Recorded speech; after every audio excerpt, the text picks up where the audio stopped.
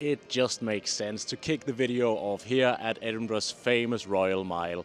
As the name suggests, it's a street that stretches around a mile from Edinburgh Castle and all the way down to Holyrood Palace. The Royal Mile is lovely and there's lots of things to do and see here, and I'm sure you're going to be spending quite a lot of time here. But maybe don't do all your Scottish souvenirs shopping right here, and maybe don't buy your cashmere and your scarves here. Also, don't forget to walk down all the small alleys, because that's actually where you'll find the cool pubs and restaurants that the locals also go to, because here in the Royal Mile you won't even hear any English or Scottish being spoken. I used to live here in Edinburgh, and I actually used to work as a tour guide in my own travel agency, so I know this city pretty well. So if you got any questions, then just drop a comment below and I'll do my best to help.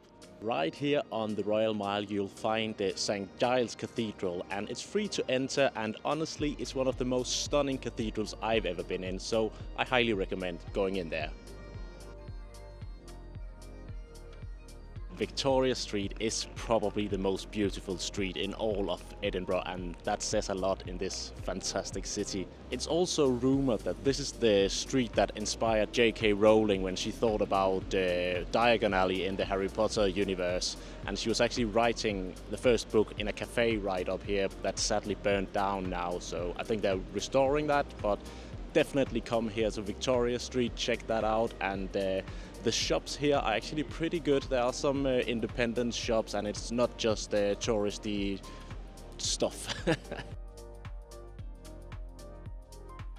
The Dean Village here in Edinburgh is one of those places that looks perfect on Instagram with all the right editing, but the good news is that it's just as good in real life. Just do keep in mind that actual people are actually living here, so maybe don't walk into their gardens as I've just seen some tourists do. Now, from the Dean Village I highly recommend that you walk this way along this river called the Water of Leith. That's actually one of my favorite walks in all of Edinburgh, and that says a lot in this beautiful city.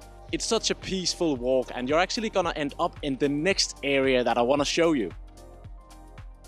Our walk here ends in an area called Stockbridge, and this is without a doubt my favorite part of town. I think there's a sense of being in a smaller Scottish village and not like 10 minutes from the city centre of the capital of Scotland, and I really like that. Come down to Stockbridge and maybe stop here at the Scran and Scally and get some really good food. And if you want to meet the locals, then head over to a pub called the Bailey Bar. There's just a different vibe here in Stockbridge compared to New Town and Old Town. And if you got a couple of days here in Edinburgh, then head down here. It's a nice, really nice area.